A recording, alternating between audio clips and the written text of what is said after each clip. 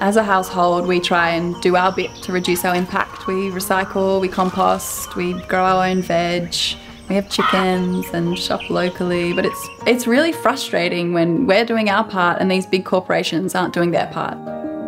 We recently discovered that AGL is Australia's biggest climate polluter, and when we moved into this house, that was just the energy provider that was set up for us.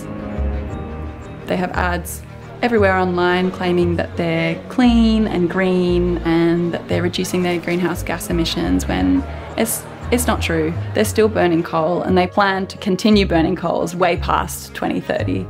And that's not good enough because you can see that our environment is changing.